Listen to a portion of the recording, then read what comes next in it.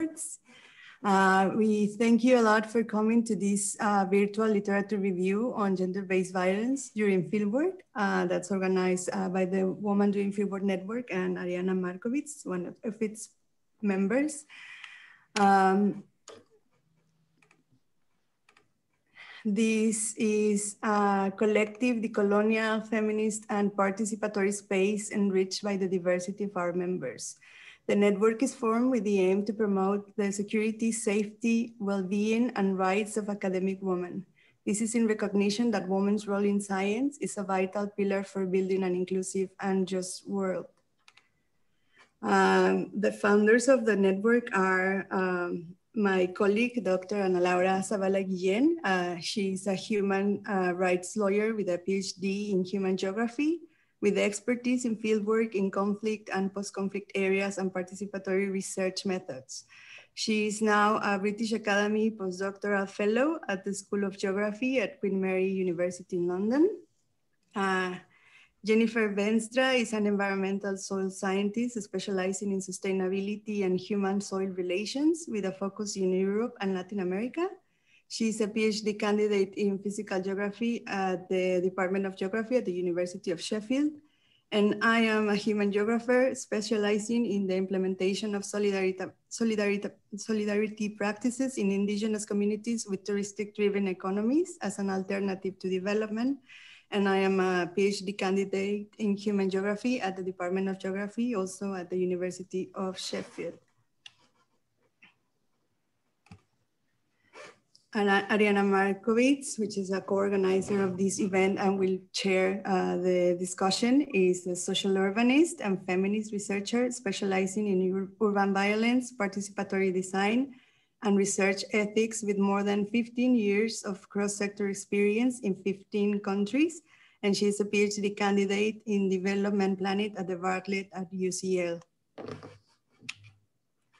We said, this is a collaborative project. We invite you to contribute to collect and review literature on violence that women researchers experience during data collection.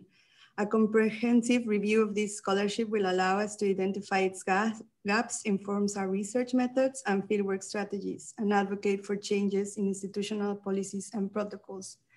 This first event is one of a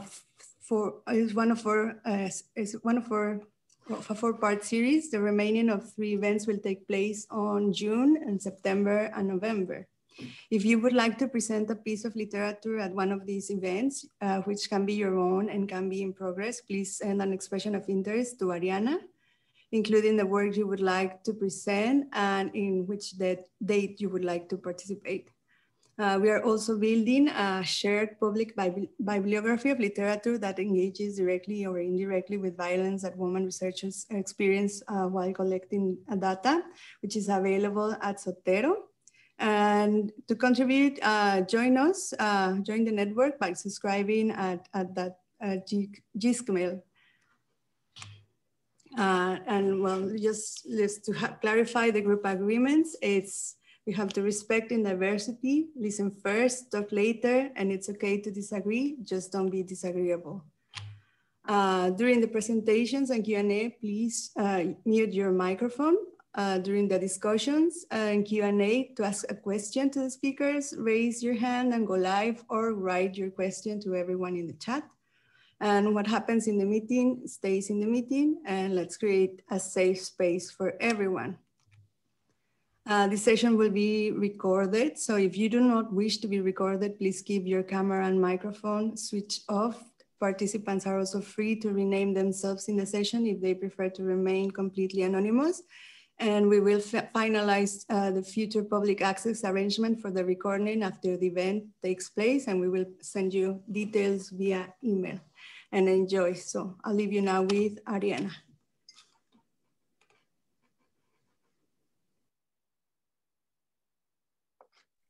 Hi, everybody. It's nice to meet you. I'm Ariana. Thank you very much for coming. It's kind of amazing that there are so many people here. And also happy Women's Day to all of you, whatever gender you identify as, but it's exciting that we're all here supporting each other's liberation. So I'm going to, the way that this is going to work is that they're going to be two speakers, each presenting work that they themselves have written. We're excited to put these two into conversation. One of them is a bit more of kind of an intro to this topic that we're working with. And then the other one is more specific, an autoethnography about her own experience. So I'm going to introduce Erin first. She's going to be the second speaker, and then Mindi will go into her presentation. So Dr. Erin Pritchard is a lecturer in disability studies at Liverpool Hope University here in the UK, which is where I am as well. And she's a core member of the Center for Cultural Disability Studies. Her main research areas focus on disability access and stereotypes, and she's also interested in dwarfism and sexuality and issues of researcher safety. Her most recent publication, a book entitled Dwarfism, Spatiality and Disability Experiences, focuses on the social and spatial experiences of people with dwarfism in public spaces, which sounds spectacularly interesting, and I'm really excited to read it. And then Dr. Mindi Schneider is a development sociologist and assistant professor at Wageningen University in the Netherlands, specializing in global food politics, agro-food complexes and regimes, political ecology, and historical sociology. So she's currently working on 3 interrelated research areas. The first one is the social and ecological transformations that accompany the industrialization and capitalization of China's agro-food system. The second is around waste and wasting alongside death and dying. And the third one is the role of rural natures and peoples in the history of capitalist development. So connected to this final area of research, Mindi is also the senior editor of the new open access journal, Commodity Frontiers, which is part of a larger initiative of the same name, which she co-leads. So hi, Erin, hi, Mindi. Thank you both for joining us. Both of you have about 10 to 15 minutes to present. Feel free, everybody else, to post your questions in the chat, and we will deal with the questions all together in a larger discussion when the presentations are finished. So Mindi, the floor is yours. Thank you very much for joining us. Hi, yeah, good morning. Thank you, Ariana, and everyone in the network, really for inviting me to join, but also for starting the initiative and having this fantastic idea for a live literature review. I think it's so wonderful, and I'm really very happy to be a part of it. So let me start telling you a little bit about the paper that I shared for this live literature review, which is called We Too, Contending with the Sexual Politics of Fieldwork in China. This is a paper that I co-wrote with 2 colleagues, Jessica Wilczak and Elizabeth Lord. And I want to pause here to share that our colleague Elizabeth passed away in January. She was too young, too brilliant, and had way too much more to say. So I want to acknowledge and to honor her today, talking about our paper, and especially on this International Women's Day. Now, rather than summarize my paper, I want to tell how the paper came about and raise some points and some questions for broader discussion in this literature. But maybe I will just very quickly summarize. The paper is about our experiences of doing fieldwork in China, and some of the experiences of other colleagues whom we discussed about their experiences with, and kind of told this story in a much more collective voice about the kinds of expectations we encountered, the gendered expectations, the sexual expectations, the gender-based forms of violence, and also how we navigated them. But again, really, I'm just going to talk about kind of how it came about, and then I think some broader questions. So first, to say how this paper came about is that it happened because the 3 of us, the 3 co-authors, we really found strength in a collective voice that we didn't feel individually for discussing these kind of issues. So Elizabeth and I were at a conference together on food and environmental politics in China, which is our research area. And after dinner, having drinks, we got onto the topic of fieldwork and, as this often happens, discussing the joys and the hoops and, the challenges and how we dealt with things, and also very much discussing shared experiences of sexual harassment and sexual violence. So, in discussing how familiar these experiences were, both for ourselves and for most of the women and many men that we spoke to who were our colleagues also doing field research in China, we were, struck at both how common the experiences were and how fully hidden they were from any formal conversation, be it in print, be it in conference discussions, just be it anywhere. And so we really reflected on that and how that made us feel really, like we were alone in it, right? That we were the only ones having these experiences. Mindi's presenting about.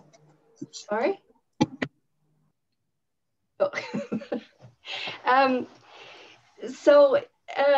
After finishing my fieldwork, which was in around 2011, I had actually written a prologue to my dissertation about the gender-based violence I'd experienced, and was advised to keep it out of my dissertation by a well-meaning advisor who thought that including it in my dissertation would somehow kind of sully my real work, that if people read that part, they would not take as seriously my other scholarship. And so, I followed that advice, but this feeling of wanting to share these experiences, but also wanting to reflect on how those experiences really shaped my project, of course, never went away.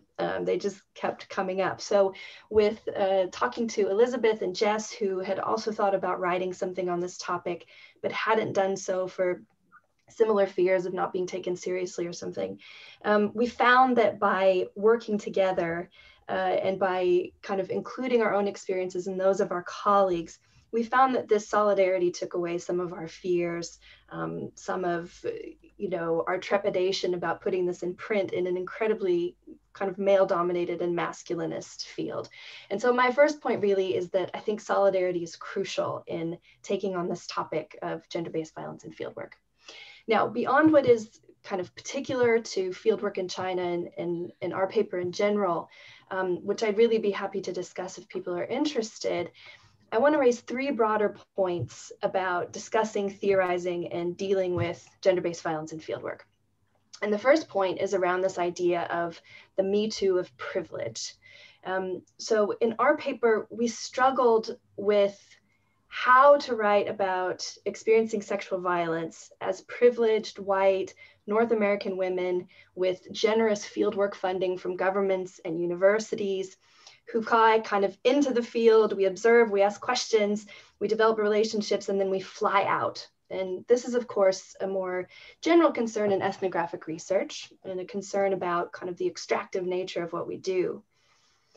But so our concerns with calling out sexual violence that happens when you are this researcher with these clear privileges are concerns first, I think, about how you situate yourself, right? How you situate your own privilege vis-a-vis other forms of privilege and an inequality around class, race, gender, sexuality, disability, kind of all of these intersecting forms of inequality and oppression.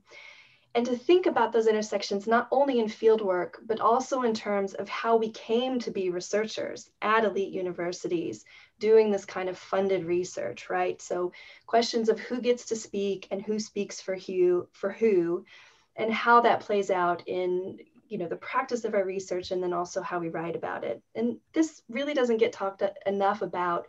And I would say, especially in sort of international research where, people are going to contexts that are not their own and working and writing.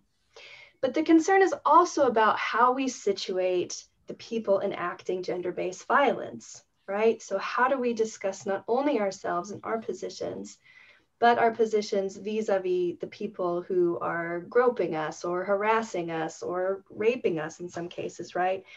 And how do we do that in a way from these positions of privilege that doesn't essentialize these people, that doesn't other them, that doesn't sort of add to or deepen stereotypes that exist, So how do we not make claims that all Chinese businessmen behave this way? Or for many people, especially white people who work in Africa, how would you discuss these issues without sort of adding to the over-sexualization of Black men, which is really a problem? So just to say, this Me Too of privilege, I think really importantly raises situating yourselves and the others. So in our paper, we try to address these concerns by being clear about our positionalities, and I'm looking at time, so I'm going to skip ahead a bit, about our own positionalities, but we also really tried to situate the men, the perpetrators of gender-based violence. And the way that we did that was trying to situate in the kind of political economic moment in China today. So we discuss the changing place of women, especially Chinese women, in Chinese society. We discuss the hyper-masculinization of Chinese men, the sexualization of women in the media, and the commodification of women's bodies that really underlies China's economic boom. And so we discussed these in order to kind of situate these experiences that we had, and especially the ways in which we would feel our positionalities shifting in the course of research, going from, let's say, being, a foreign invited scholar in one context, to the shift that we felt when we were then in spaces of sex work, where we felt our position shift to kind of being seen as just another woman in the room who might be for sale and might be for conquest. So the point I want to make here really is that engaging this Me Too of privilege requires intersectionalities of ourselves as researchers and authors and of our fieldwork context. The second point is that we must include men, our male colleagues especially, in these discussions, both in our conversations and in writing. The most, I think, basic point around that is that gender is not a women's issue. Gender typically falls to women to define, to bring into analyses, to unpack into context because of oppressive gendered hierarchies, but gender is an everybody issue, and patriarchy is harmful to us all. So we need to think about how men also encounter gendered expectations, maybe especially around sex and sexuality in the field, and how they navigate those expectations. And to be clear, there are massive gendered differences between threat and experience of gender-based violence, which is mostly suffered on and by women. But we need to include men because they also encounter what could be uncomfortable or traumatic situations in fieldwork around gendered issues.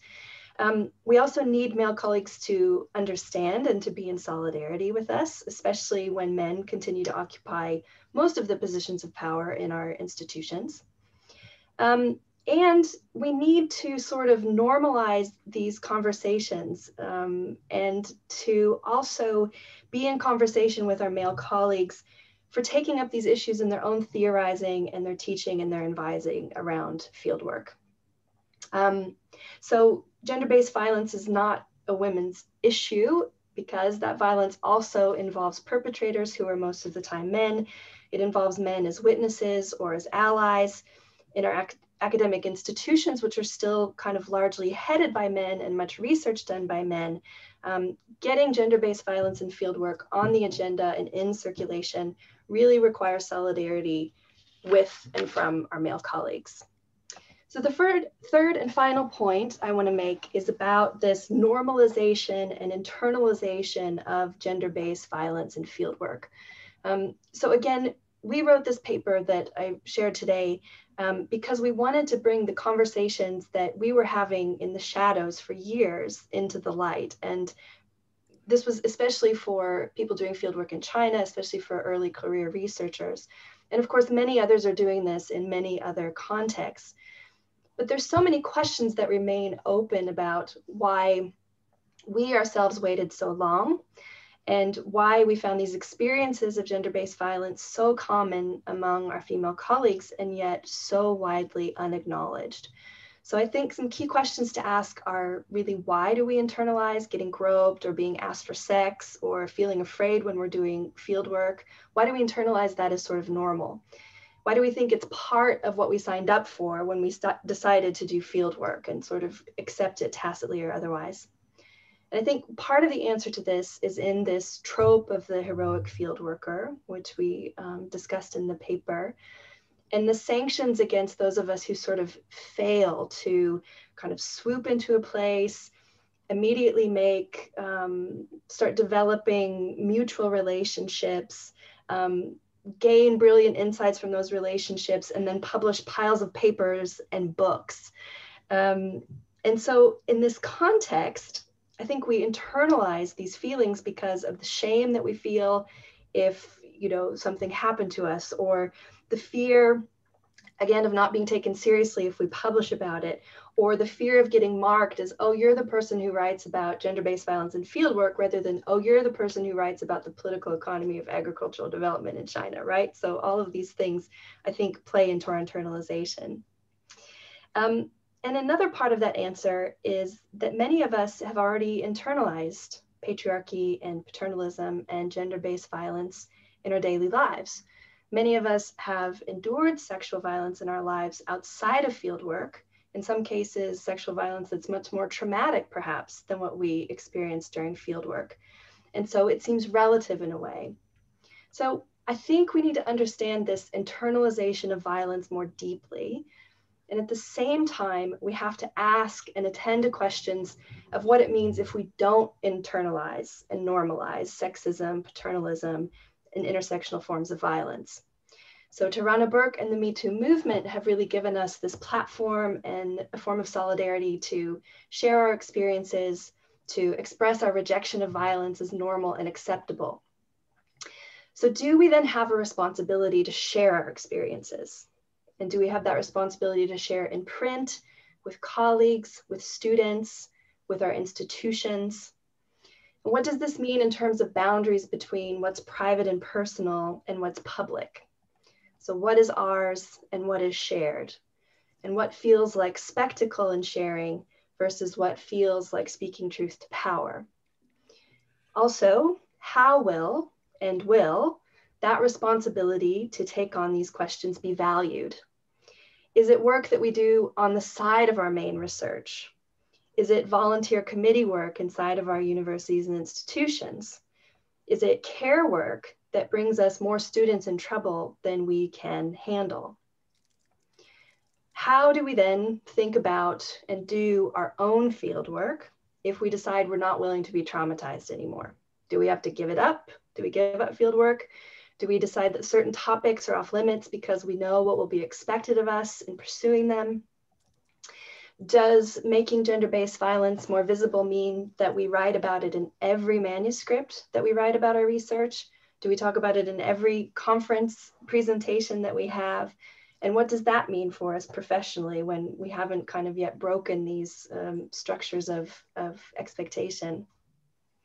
And if we make these decisions for ourselves and in our advising of students about where our boundaries are around engaging and sharing or not with gender-based violence, and if part of that decision includes certain topics being off limit or doing less field work, does that then reproduce gender divisions in who does what kind of research and who does what kind of teaching and advising about fieldwork? So I don't have an answer for those questions. I think they're important to put on the table, of course.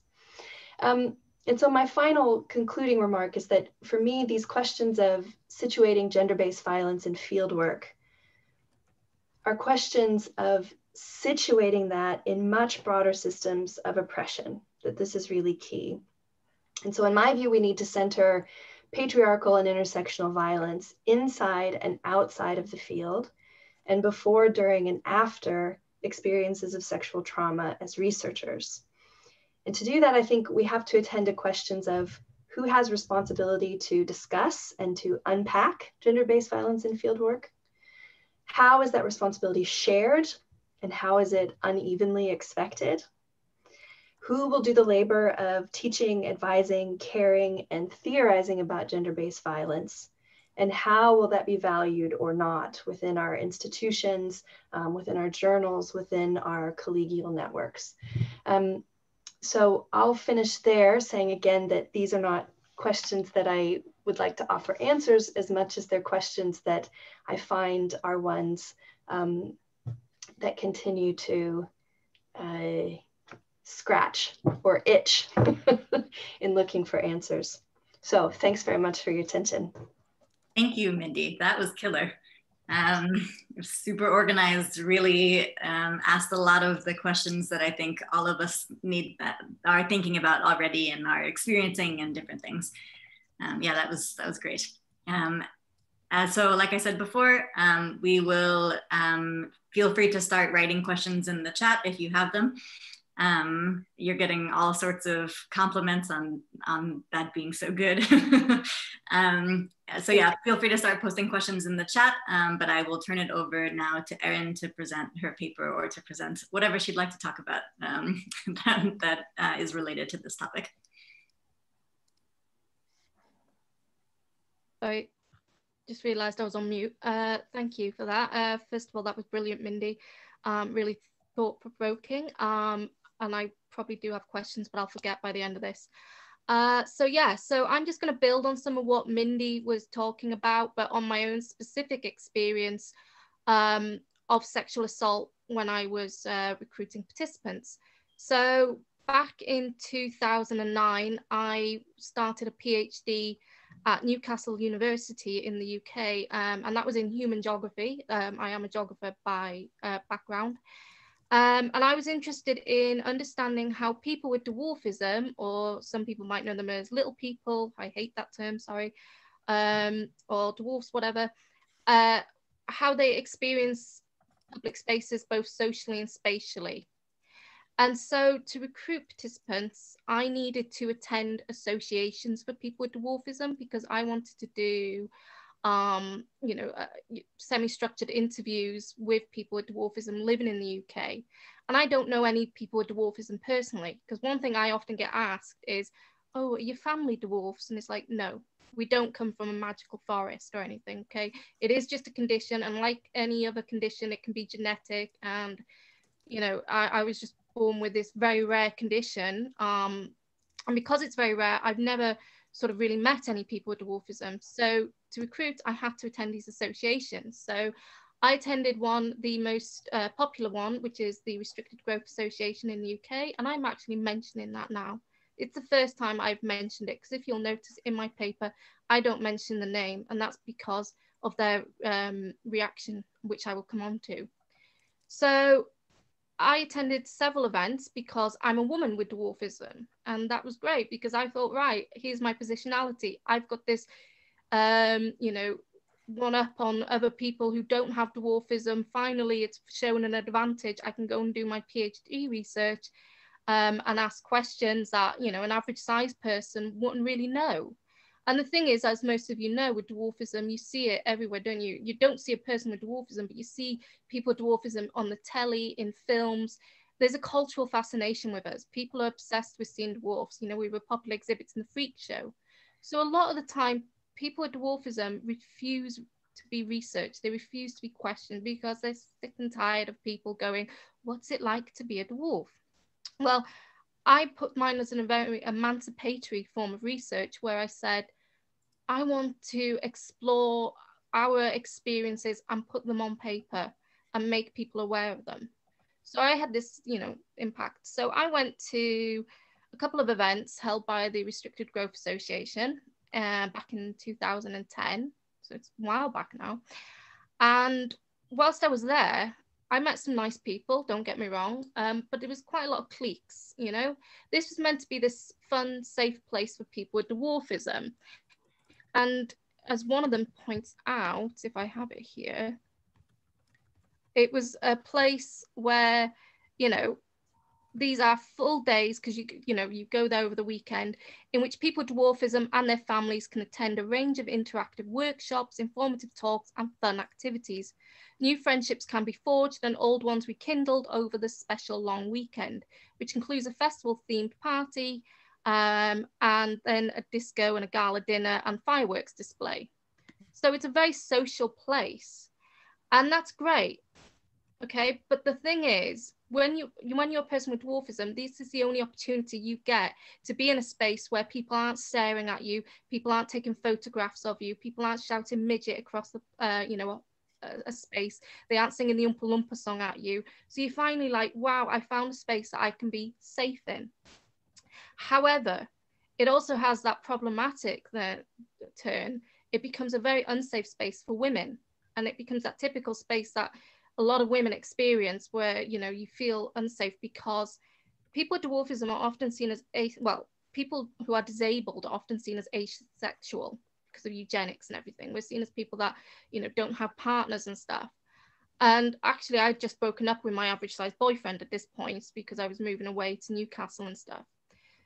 But I went to this place as a woman just to recruit people with dwarfism, whereas there was a conflicting space. It was a conflicting meaning in this space, because for me, the meaning was recruitment. For a lot of men with dwarfism, the meaning is I'm going to find a partner. Now, there's nothing wrong with that. I don't care. You can ask me on a date. I can be flattered.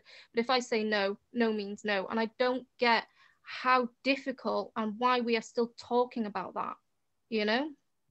So there was a guy there that I got talking to, you know, talking about the project, like, and he asked me out. He said, will you be my date for the disco? And I was like, no, I'm just not interested, you know? That was the end of the matter, I thought. Anyway, it just carried on. There was a silent auction, and there's a little auction, and I walked in on this auction where he was bidding for a Swarovski necklace, and I thought, well, that's not really going to suit him. And then it twigged. I thought, oh no, he's trying to get that for me. So I start outbidding him.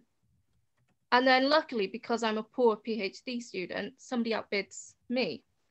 And he goes to me, oh, so why were you bidding on that? I was trying to win it for you. And I said, but we're not dating. I said, no, I told you no. And then he goes, what's in the bag? And I bought a dress because of the disco. Sorry. And he goes, well, I can come up to your room and watch you try it on. And I was like, no, it's okay. I can put a dress on myself. And you know, this was the kind of thing. So I stayed away from him. Anyway, the gala dinner, you get seated next to people. I got seated next to him. So I was like, okay. So I was there, and by this point my key card had gone missing, and I thought, okay, that's a bit strange, but I thought maybe it's me, I've dropped it somewhere. Anyway, I went to go and get coffee, and he followed me, and that's when he sexually assaulted me. Now, I won't go into detail about what he did or anything, but obviously it left me a bit shaken. So I went back to my room. I stayed away from him, went to my room, and the next day, you know, I didn't even stop for breakfast. I just grabbed a coffee and checked out, and just gave my key card, explained to the lady that one of my cards has gone missing. She was like, yeah, it's fine. But I went home, and I didn't really think about it, you know, afterwards. I knew this wasn't right, but I thought, am I overreacting or something? And it's like what Mindi says, we process all these thoughts. And I in the end, I didn't mention it for ages, but there was another upcoming event which I had to attend to, you know, try and recruit more participants. But I was getting more nervous, more anxious about it. I was feeling so sick about thinking of going to this place. And so I told my PhD supervisors, I said, I don't want to go back. And I explained to one of them, who was female, you know, no disrespect to the male one. I know he was very supportive, but in these times, you just feel so much safer. I don't know, I just felt she could understand it more. So I explained to her, and she goes, okay, don't go. But she says, you know, you should let the association know what's happened. And so I did. I emailed them, and I didn't go into detail. I went into less detail than what I did here. I just said, look, I've had this unwanted, you know, attention. I've been sexually assaulted basically by this member. And the response I got was, oh, that doesn't happen here. Oh, we're not aware of any of that. You know, let's brush it under the carpet. So I was like, okay. So I didn't go to any more events, and I let it drop. But unlike Mindi, my PhD supervisor says, when talking about recruitment in your methodology chapter and how you recruit it and why you've only then gone and recruited women, you need to, oh no, the postman's coming, so sorry if my dog barks. But he said, you need to state why you recruited only women in the end. And so I did. And then when my PhD was published, the RGA had obviously looked through it and spent more time looking through my PhD and trying to find ways to blame me and make out that I was a liar. You know, this is meant to be the space where dwarfs are, you know, looked after and supported. So they said, you have no evidence of this. You have no evidence of that. There's conflicting evidence. And I was like, what's the conflicting evidence? And they couldn't tell me the conflicting evidence. So I found out because I was interviewing one woman with dwarfism, and she goes, are you going to the upcoming event? And I went, no. And she goes, why not? And I go, and I explained, and she goes, yeah, I had to tell that guy to behave himself, but we're now dating.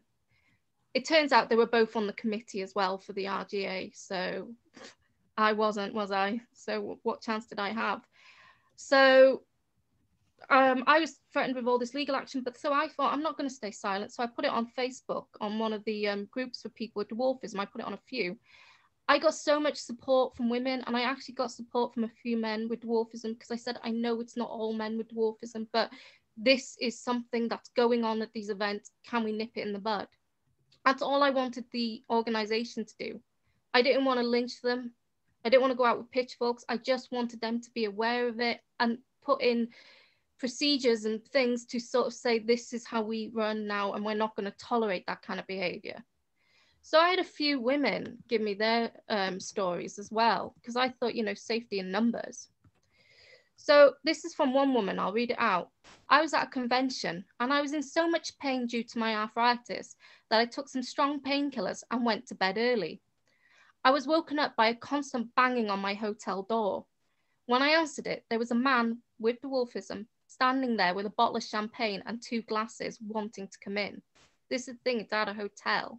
So he was just banging at this door wanting to come into her room, like the man who wanted to try, you know, come in to see when I was trying on the dress. I had another woman who was also doing a PhD, and she goes, I had a participant, and this, again, both had dwarfism. I had a participant try and change the dynamic of what I was requesting by proposing that he take me out to do the interview. It made me very uncomfortable that he took my initiative to meet a social researcher and potential participant and frame it as a date. And it felt very much that he wanted to have the upper hand on what was occurring between us. In the end, I had to block him from social media, as it is clear that his interest in me would prevent him participating in my project. So that's just 2. I had others. But I put this on Facebook. Other women have put it on Facebook because we just want to have these discussions. Yet when I put it on the RGA's Facebook group, I again got the abuse and actually got banned from there. You know, I actually had one man who was described as a creep by several women because you'd come on to them. He'd said, Erin, there would have been a time that I would have taken you out and I would have acted like the perfect gentleman, but I won't be taking you out now. I'm like, you wouldn't have taken me out in the first place, mate, because I would have said no to you. This is what you're not getting. You don't respond well to the word no. You know, he said, well, you're going to frighten all the men away. And I'm like, I don't care. Why do you think that I'm just interested in dating a man with dwarfism? Now they got a new chair and he said, oh, I didn't know you'd been through this. So I explained to him and he said, oh yeah, there's conflicting interest and evidence. And I said, well, what is it? And he never got back to me. This is a man who advocates himself as this massive advocate of dwarfism. People follow him on Twitter because he's so good in raising awareness about dwarfism. Yet again, he tried to hide all this under the carpet. And this is the problem. You know, these safe spaces, like look at the charities. I only felt safe talking about it because of Me Too. Because I felt finally it was, you know, there was lots of cases. I can't be disbelieved, you know.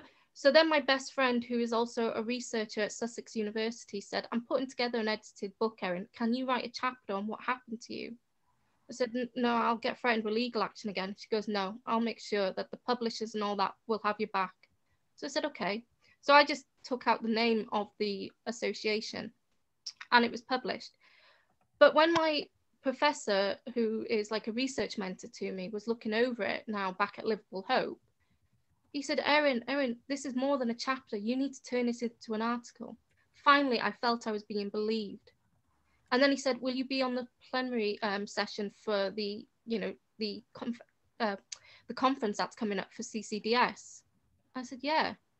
It finally gave me that thing that I was being believed, that I wasn't being disbelieved, that I wasn't a liar, that I didn't have to think to myself, did that actually happen? No, I knew it happened.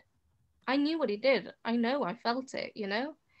And so I'm now saying we need to start talking and diversifying, because this is bringing the disabled voice into it. Specifically, it's bringing the people with dwarfism, who often get, you know, who are seen as a joke by wider society, who are seen as asexual, because, you know, we have people like Chelsea Handler, the Z-list presenter, saying, I wouldn't sleep with a dwarf because that would be child abuse. Yeah, and it's like, honey, unless they're under 18, it's not child abuse. You know, so we need to start looking at that, because until we start seeing people who are disabled or people with dwarfism as sexual and, you know, capable and of these things, and capable, if they're sexual and they're capable of sexual abuse, then we need to start having these conversations and taking it more seriously. Now, as a researcher, I had to write in my paper, as you'll see if you read it, recommendations on what we should do. And of course, it should be like, you know, do paired interviews, or take someone with you when you do an interview, because a lot of the time you've got to interview in the home and stuff. And of course, you know, you're trying to resolve these power relations, but when you lower the power relations, that means you are more vulnerable. And then I thought to myself, why should I be having to look at ways to protect me? What can universities, what can, you know, research institutions do to make these research safer for women or for anybody, you know, when it comes to sexual abuse? I mean, I've got dissertation students, masters, you know, EdD and all that, as well as just undergraduates who go off and they go, I'm going to go and interview a load of teachers. And I'm like, okay, we never talk about how some of my female students who are in their early 20s might be put at risk going interviewing a lone teacher in his office. We don't think about that. And I'd seen daft for pointing it out, because there's nothing in any of these ethical statements that's say we should think about sexual assault or possibilities of it. So yeah, so that's me. I think that's about good timing, actually. So thank you. Thank you so much, Erin. I recognize that it takes a particular type of willingness to be vulnerable and a particular type of strength to be able to navigate that whole horrible situation that you had to navigate. And then to be able to process it and do things about it and speak about it and now write about it and now speak to us about it. It's really inspiring and also just really infuriating, and it's horrible that you had to go through that. So thank you very much for being willing to talk about it here and in so many other places and words and things. Wow. Okay, so I'm going to just talk about a couple things that I found were common between the two presentations and two articles, and then open it up to a wider discussion. So one of the things is this idea of hearing the same story hearing the same story from people behind closed doors, but then not seeing it in any kind of public sphere, in writing, or seeing it misrepresented, like Erin was saying, when you're watching TV and the representation of disabled people or people with dwarfism or whatever it might be. So I think this issue around what we talk about with our friends and our colleagues versus what we present in our professional shoes and hats, and the gulf between those things is a worthwhile thing to be exploring a bit. Another thing that seemed that was interesting is if you're not specifically researching gender or sex or disability or race or other types of identities, but then you are necessarily being them. You're embodying a gendered, sexualized, disabled, racialized, or whatever body in the world. So what happens if you're embodying those things, but not necessarily researching those things? So maybe you haven't spent a lot of time or energy reading about or thinking about those issues in kind of an academic sense before you encounter them in data collection. So I think that's kind of another theme that's worth exploring a bit. Then the issue of recognizing and accounting for the power of the privileges you have, but then still experiencing powerlessness and vulnerability and oppression in your work. And then, so then I think both of these articles and others on these topics talk about fieldwork as something that reinforces existing power structures, which makes it difficult for work to get done. It makes it difficult for a broad awareness of these things to take root, and then for these difficulties to be ultimately mitigated and redressed. So I think a question is, how do we tell these stories? So Mindi and her co-authors opted to attribute all quotations in their work to contributors, who included the 12 colleagues who participated in their work as well as themselves. And then Erin used autoethnography and openly writes and speaks in first person about her experiences. But really, should we have to make ourselves vulnerable to get people to do something about the things that we experience? What sorts of actions could help to dismantle the obstacles in place to resolving these issues, and who has the ability and the responsibility to undertake them? And then finally, I think, what would emancipatory fieldwork look like? And how do we prevent and mitigate the backlash that often follows when you start to pick away at or challenge established power structures? So I'll start with kind of those, I don't know, general provocations and things that I recognize as common themes between the two pieces of work. And I will open it up to all of you. It would be helpful if you want to raise your hand, and then I can call on you, and you can ask your question. Or if you would prefer not to do that, feel free to drop it in the chat and we can raise it that way.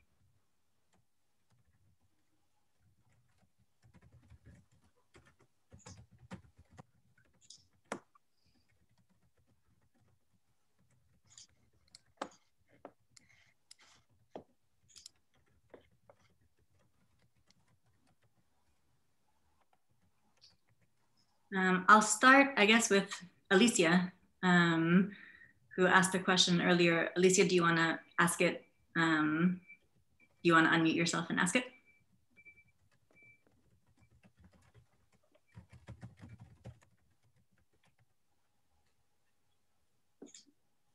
Okay, unmuting is impossible. Okay, I'll read your question.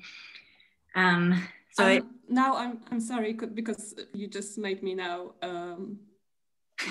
like unmuted, so now I can ask it myself. Okay, good. Go ahead. Thanks. Thank you both for your presentations. I think they were really great, and it's very interesting how we actually keep talking about similar problems and similar things. We have similar issues and postulates. So I guess we are already able to map all those things that we experience, and also which are necessary to somehow make the situation better.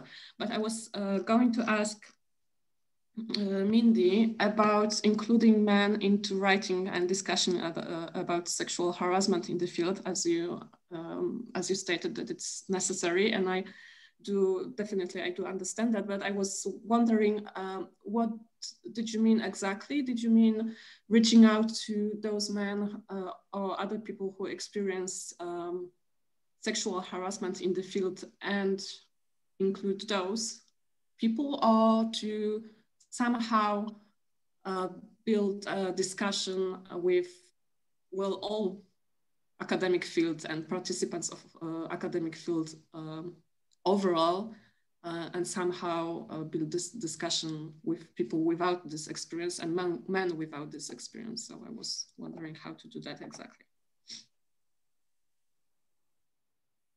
Yeah, thanks for the question.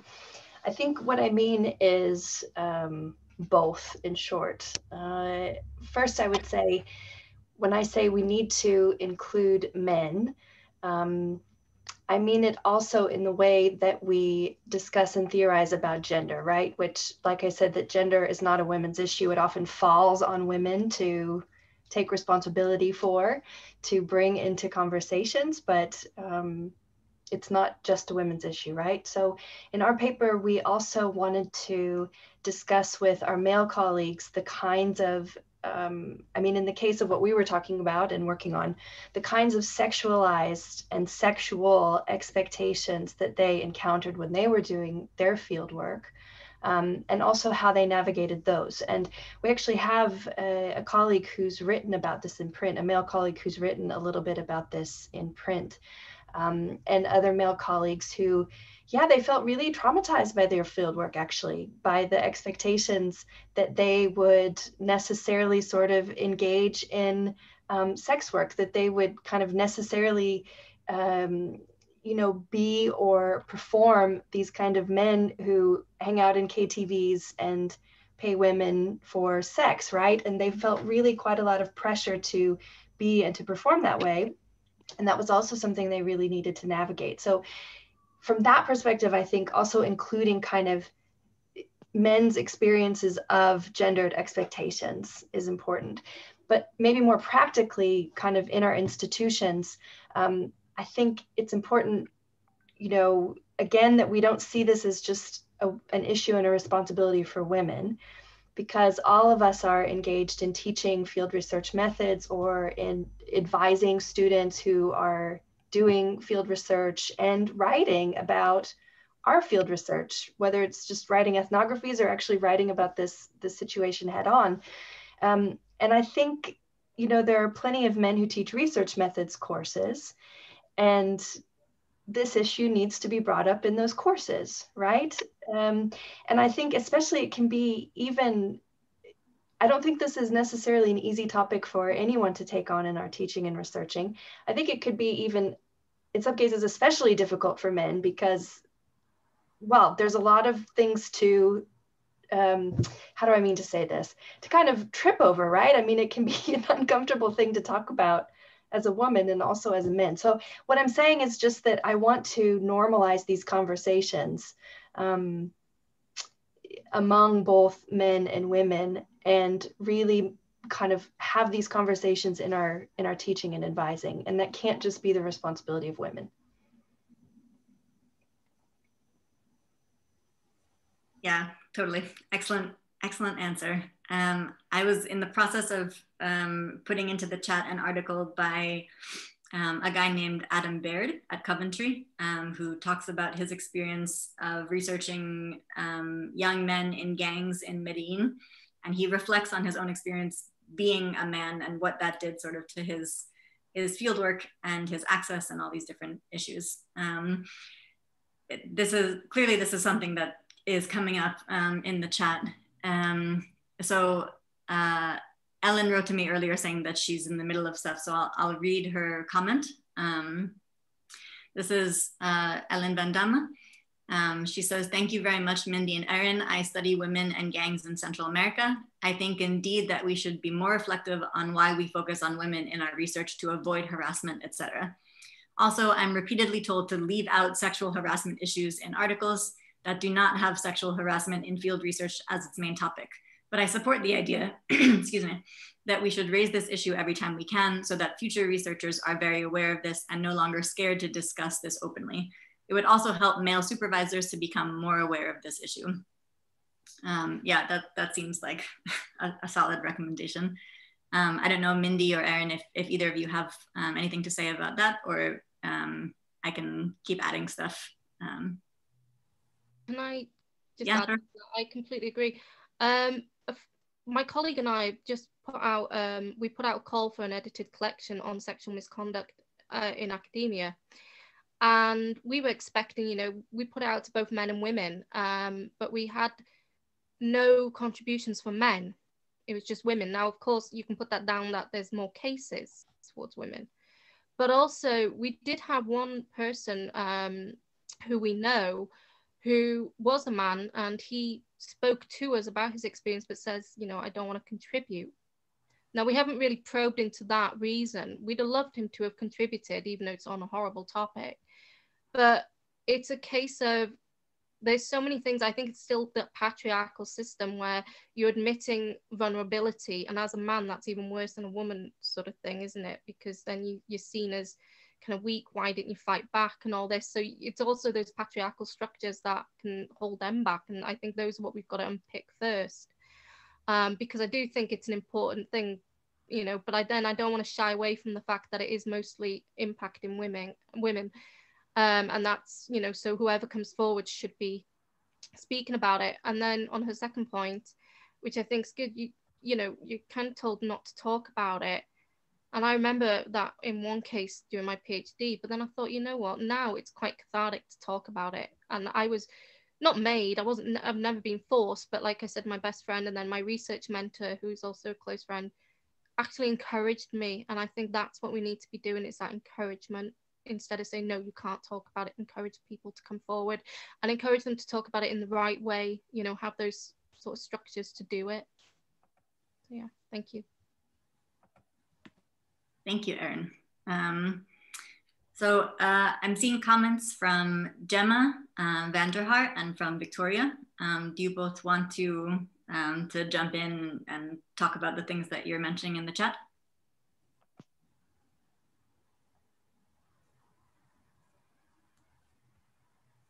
I think Gemma has had to leave. She's a colleague of mine, and she wrote a message saying she had another meeting to go to. Okay. Great. So she says, men might also be vulnerable in the field while they are expected by society and by peers to be less concerned with their safety. It would enrich the conversation to include these experiences. Yeah, truth. I'm also noticing, you know, in this room, I can't for sure tell, but it seems like there's definitely more women here than there are men who are kind of attracted to come to this conversation. So it's sort of, and I've been chatting with a colleague of mine at the development planning unit who was here briefly but had to go, and he was saying that he wants to know about future events because he wants to be constantly reminded of this issue, which seemed like a useful way of thinking about it. Victoria, I don't know if you're still here. Oh yeah, I see that you're still here, but feel free to to talk about what you were saying. Hi, yes, thank you. Firstly, thank you very, very much, both Mindi and Erin, for your talks today. They've been really, really insightful, and thank you very much for sharing your experiences with us. My question is more about the ethics and the ethical processes of this conversation, not least because, or not necessarily about the organizations in question, but more yourselves personally, and the processes that you may have navigated, the ethical challenges that you may have navigated in discussing these concepts and these experiences. Obviously, as researchers, we need to be considerate of our participants, but we also need to be considerate of ourselves. So yeah, I just wondered if there were any ethical considerations you'd processed and how you navigated those.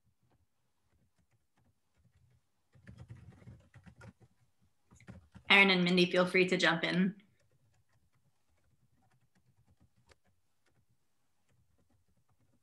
Yeah, Erin, do you want to go ahead? No, you can, if you like. Yeah, the ethical considerations, I think, you know, that I was thinking were mostly just the standard ethical considerations that we have about protecting the anonymity of, you know, the people and the places where, you know, I was talking about these forms of violence that happened. Which I think was different for Erin in the way that you were able to or not kind of protect that anonymity, and whether that was something you even thought was a necessary, good, or just thing to do, right? Yeah, so that was I think that was the main ethical issue that I encountered, was, you know, about protecting people, your research participants or people that you engage with doing research. Yeah, yeah, it's very similar. You know, there's obviously all that, it's basic ethics, isn't it? Anonymity and confidentiality. So you provide anonymity to all your participants and stuff. Now for me, I provided anonymity later to the association just because they threatened me to. But yeah, I felt, why should I with them? They should be held account of what they've done, what they allowed to happen. I actually reported them to the Charities Commission, and that was investigated, but you don't get feedback from that. You know, in terms of the participants I used, because it was autoethnography, so obviously there's no anonymity there, but I also did took extracts from women that spoke to me about their own experiences, and obviously kept those as, you know, anonymized as I could, because people with dwarfism, it's quite a close-knit community in terms of the association, so everyone knows each other.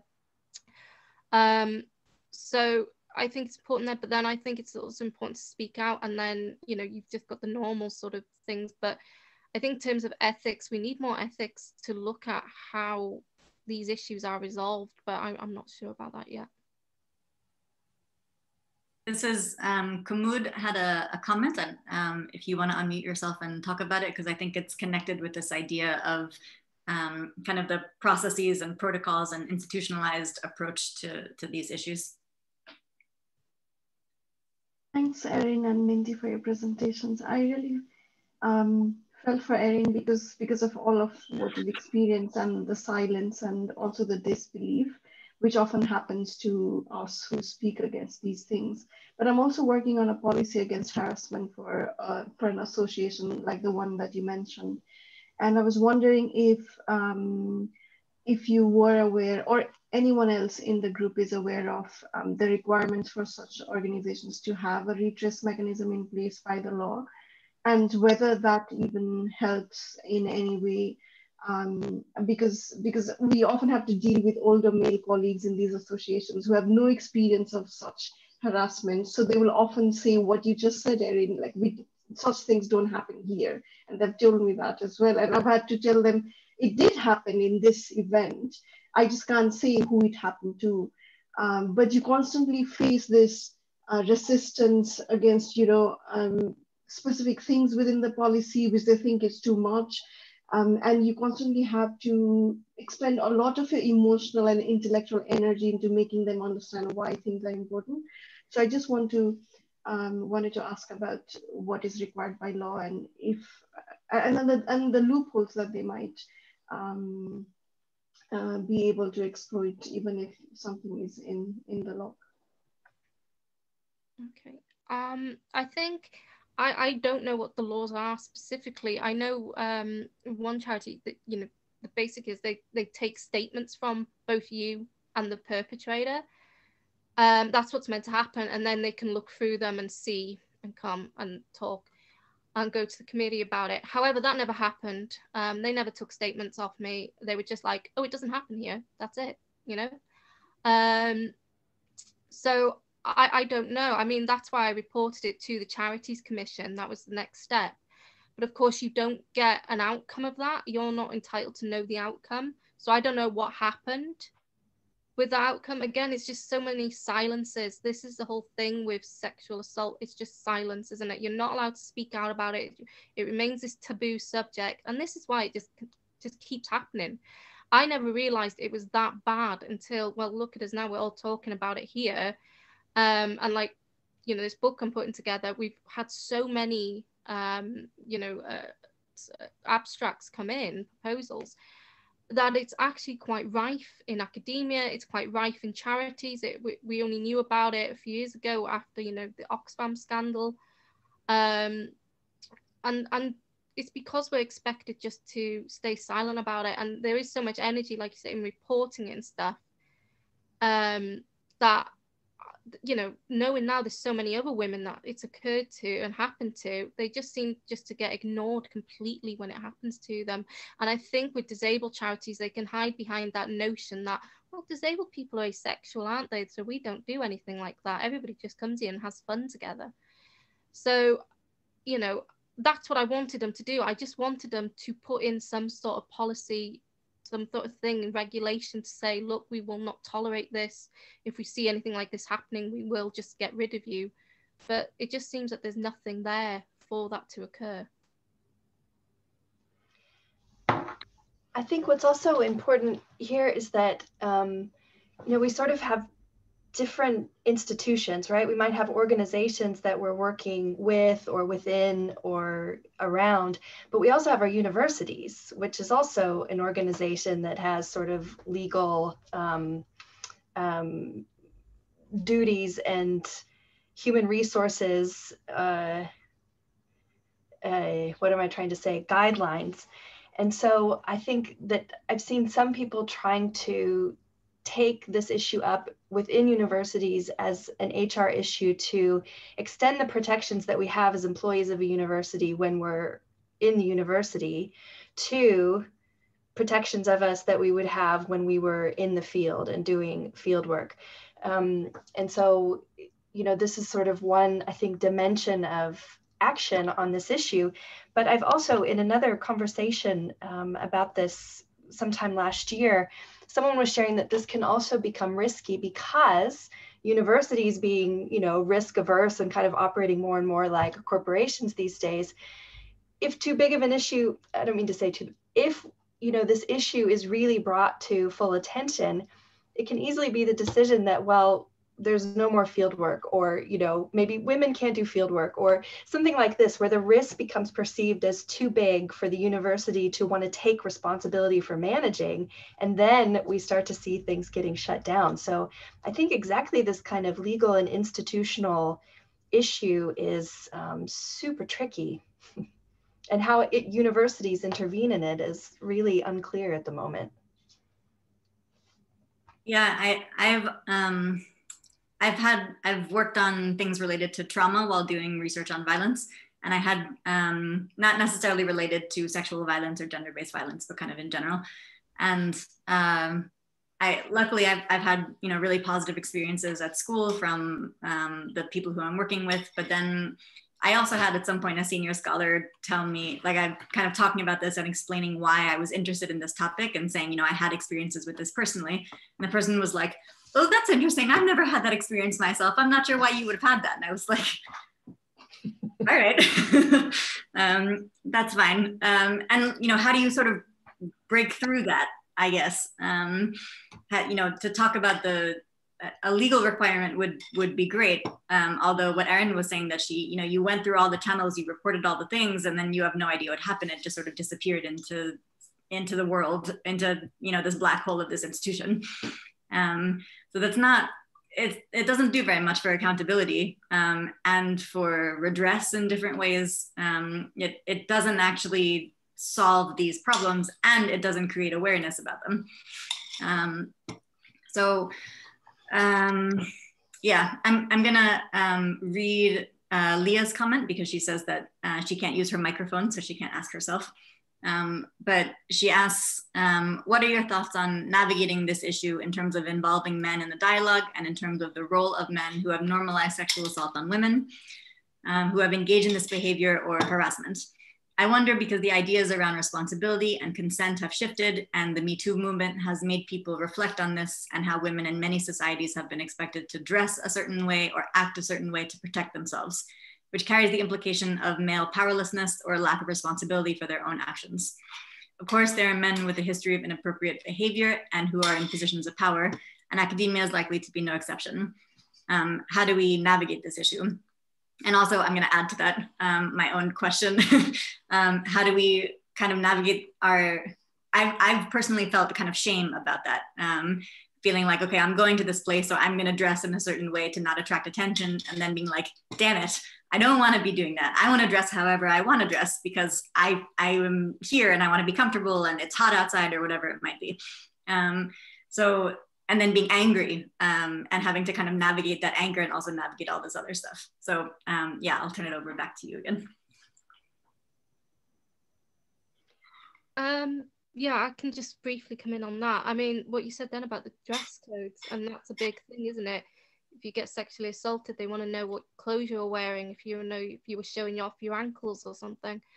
Now, I was quite scared when I mentioned to you lot that I actually went out and bought a dress for that disco that night, in case people thought, oh, well, she bought a dress. Well, she was asking for it. I'm not saying people would think like that, but that's the general rule, isn't it?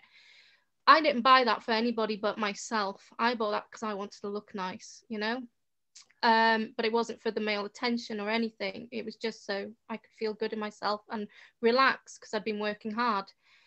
But there's definitely these power dynamics, and I worry, I want to involve men in these conversations, but I think it has to be the right men, because a lot of men, there's too much power. And like, when I shared it on certain groups, like I said, I did get support of some men, and they were like, how can we support you? But these aren't the men that are the problem. The men that are the problem are the ones that try and still silence you, like the creep. And that's what I'm going to call him. Okay, he was the one who was like, you're going to scare all the men away. And then I had women messaging me, private messaging, saying, oh, he gives me the creeps. He tried to think that he could date me because my daughter's a dwarf, and so that he had a chance for me because this was a woman of average stature. And other people would say that, and it just got that. Then he got all this support, and I got banned from the site, you know, their group.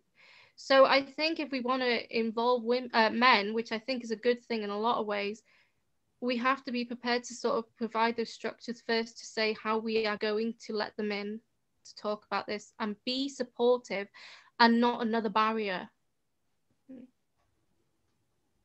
Yeah, I think this question really gets at the heart of the, one of the points I was trying to make, that this gender-based violence in fieldwork is part of much broader systems of oppression.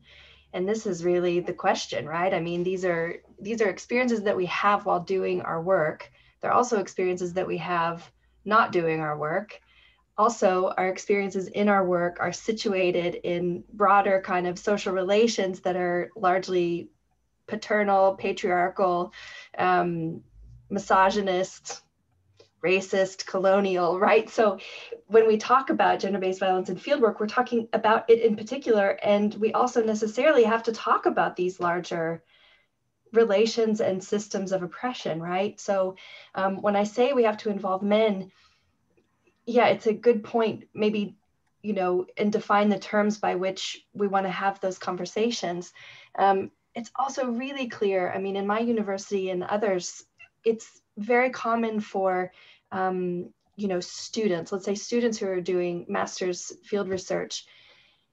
I hear this anecdote over and over that they've experienced some sort of sexual violence and they feel that they can't talk to their supervisor about it. Most of their supervisors are male, or that they do and they get sort of shuffled off, right? Like, well, maybe you're imagining that, or yeah, that's never happened to me. Oh, that couldn't happen. I know these people, right? So I think definitely these dismissals happen also very much in our universities and among our colleagues, which I think is, you know, why it's so important, again, to normalize this conversation.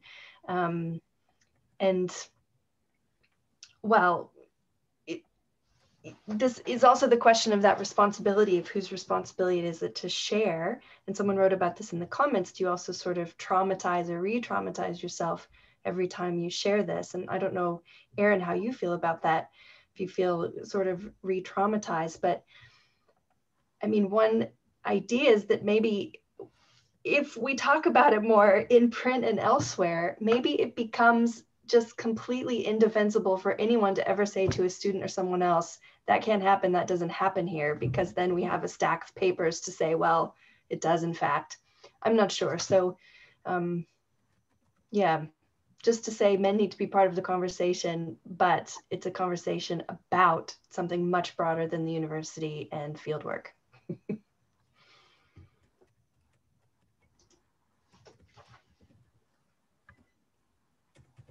Yeah, I have a lot of feelings listening to both of your responses and also looking at all the comments and questions in the chat. Colin, before he left, mentioned about the field. So he said it's not a special detached place where the field starts and stops, and that there are many fields. And what you were saying, Mindi, that this is a much larger issue than academia and the academy. So this, he says, in other words, field workspaces should be part of the currently internal university campaigns against gender-based violence, even if it's not seen that way now. Because if you know, I think the point is, if you're experiencing gender-based violence in your field, and then you like, what does it mean to then take that back with you? And how does that experience kind of follow you?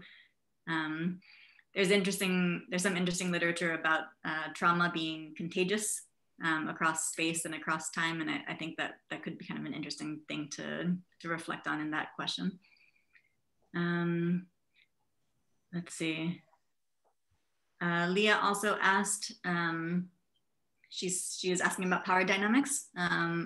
So she says, because we have data now that shows sexual assault isn't about desire for sexual contact, it's about power. So this issue around disabled people or people with dwarfism not being sexual is not only challenging because it's infantilizing, but also because it overlooks the role of power. So how can awareness of that be tackled? How can that issue be managed in this context, given the power dynamic of researchers and potential or actual participants? Okay, so that's up for me. This is a difficult one because in disability research, because of the way it's formed, it comes from feminist research, you're meant to minimize those power dynamics because disabled people's voices are often silenced, but you're also meant to have disabled researchers. So you've got disabled people interviewing disabled people basically, and you're meant to have like limited power. Now that's problematic when it's men and women. And what I found with a lot of male dwarfs, and it's something that's pointed out in the question, is it is this power thing, isn't it? Now, I was going in as a PhD candidate interviewing some men, and I've had men afterwards sort of mansplaining my work to me. And I had one man with dwarfism saying, I've read everything on dwarfism. And I go, so you've read my papers and you've read my book, have you? And that kind of shut him up. And this is the thing, like what I said about one of my participants, one of the women who said that she was a PhD researcher, but you had this man trying to change the dynamics of her research. And, you know, you would never do that. You'd never dream. I would never, if someone was interviewing me just for whatever reason, like I was helping with their research, yes, I'd want it at a time and place convenient for me, but I would never try and change someone's research. And this is what happened. So I think there's a lot of that there. And because they're disabled people and dwarfs are seen as asexual, then we can ignore that, and we can ignore that there's a power structure between men with dwarfism and women with dwarfism. And then that's even more problematic because you're just not getting to the core of it. You're not getting to those reasons. So I think it's a really interesting comment there from Leah to say that we need to look at this power dynamics. I'm going to claim the last question. And also I'll add Sarah Doulilianos commented in the chat saying, speaking of re-traumatizing, I've been remembering throughout the talk certain moments of my latest fieldwork, but I feel uplifted by seeing us all here and grateful to be able to hear Erin and Mindi's stories. Thank you all so much for organizing and participating in this. So sort of related to that, I know, Erin, you talked about wanting to do fieldwork in an emancipatory way. And Mindi, you were talking about, you know, the ways that if universities or research bodies perceive that there's too much risk, then they sort of, there's a risk that they could then just shut this work down. So I'm interested in, from both of you, about how to sort of claim this on our own terms as people who are doing this work, to find emancipation, liberation in this, and like I said, to do it on our own terms.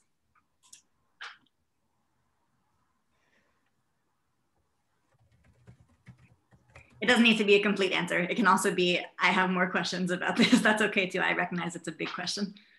I kind of changed the way I did the research. So I cut men out, but also I did telephone interviews, and now I would do Zoom interviews, especially with COVID anyway. But that sort of gives you that divide between people. And if someone's getting a bit, you know, unwanted, you just switch them off, don't you? So I think that's the way I would kind of do it, and have my own ways. Like I had, I bought, you know, a cheap mobile phone to do some of my interviews and stuff and communicate with participants, because I did have one male participant, because I only had like one male interview, and he was, I remember coming back from this interview in Manchester, and I had loads of text messages off him, and I said, sorry, I had a thing in Manchester, and he goes, who was the interview with? And I said, well, I can't tell you that, confidentiality. And he goes, was it with another man? And I'm like, no, it wasn't, but that doesn't matter anyway. It doesn't matter who I interview. It's got nothing to do with you. But again, he was trying to frame this that I'd interviewed him, so I was dating him. I'd interviewed 22 women. I wasn't interested in dating them. Do you know what I mean? This was a PhD, not, you know, a social get-together sort of thing.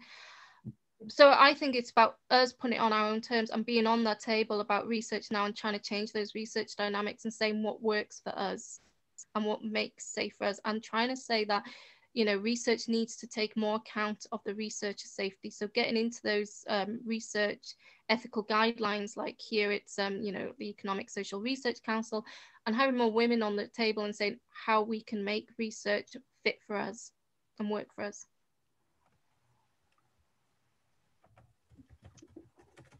Yeah, I think that's a brilliant answer, Erin. And I also see it a bit complicated in my case because, well, so we wrote in our paper about also these kinds of methods of focusing on interviewing women and, you know, kind of distanced interviews and these kinds of things. And where I find that it brings a challenge for myself is that I wonder if it does kind of reproduce these divisions in who gets to do what kind of research, because I was really trying to kind of do this ethnography in the halls of power in agribusiness in China, which are mostly headed by men, right? So while I could sort of switch to interviewing some women, there just simply weren't very many women who were in positions of power in, you know, this milieu. So that became a bit difficult. And it also brings questions of thinking about the kind of research that I would be comfortable with or feel emancipated in. I'm not sure that that's compatible with the kind of research that I've tried to do, in the sense that it just feels that being in these situations where you feel a bit scared or you feel vulnerable or you indeed are some sort of object of conquer, to be conquered, they just seem to go along with the kind of research topics that have been the heart of my interest. So I just am saying this to say that I find this such a confounding question, and I still don't know how to navigate it. And I would also say that I think in many cases, there's a reason we see more of certain kinds of work done by men. And I'm thinking of, you know, in my field, especially in China studies, we see a lot more kind of ethnographic and this kind of work done by men. And I don't know, but I wonder if in part is because women, we just get really tired of the energy and the trauma and the recovery that comes with trying to do this kind of field research. So for me, this question of emancipation is very much an open one. And yeah, it's a good question. I'll wrap up the discussion here, but before I turn it over to Anna, one of my co-organizers and a founder of the network, I wanted to talk again very briefly about the bibliography that we've been putting together. I'm dropping a link in the chat right now. So we've been putting together a bibliography that is public about these topics. And it's an ongoing process. If anybody can look at it, like I said, it's open. But if you would like to contribute to it, you can request an invite through the page that I just linked, or you can email me. I'll drop my email again in the chat. Ideally, we'd like to continue to build this and continue to evolve this to be able to better document the scope of the problem, to be able to better understand some of the ways that we can support each other and heal each other and fortify each other, and then ultimately to be able to make this not be an issue anymore. So I hope that all of you are interested. Well, obviously you're interested, you're here, but I hope that you're able to contribute to the bibliography. You can feel free to email me or any of the organizers if you have any questions. And I'll turn it over to Anna to wrap up.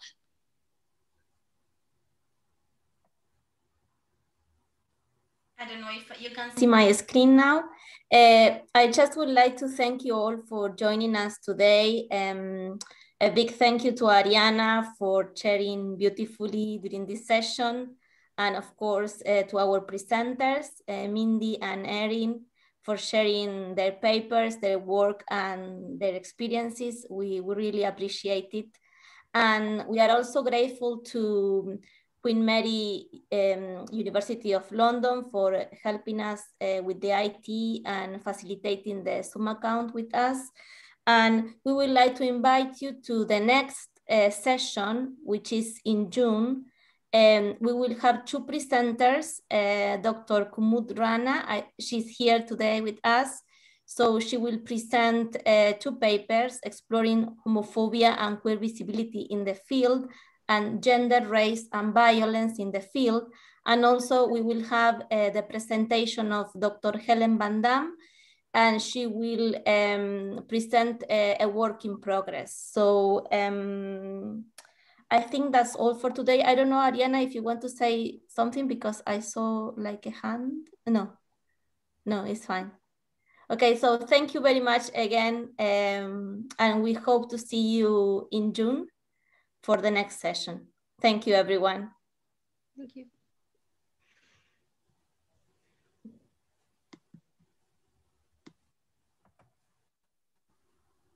Thank you.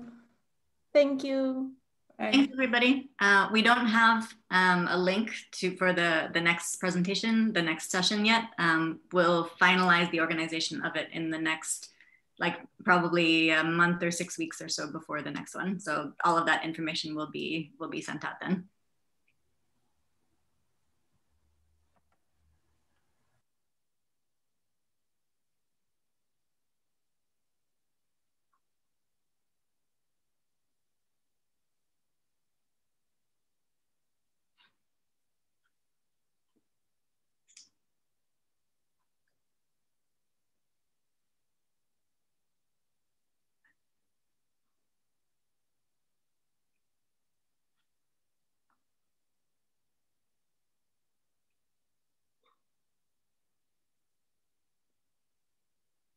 Pues sí.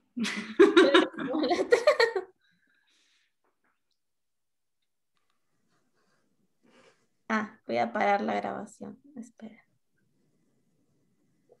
No. Stop recording. Okay.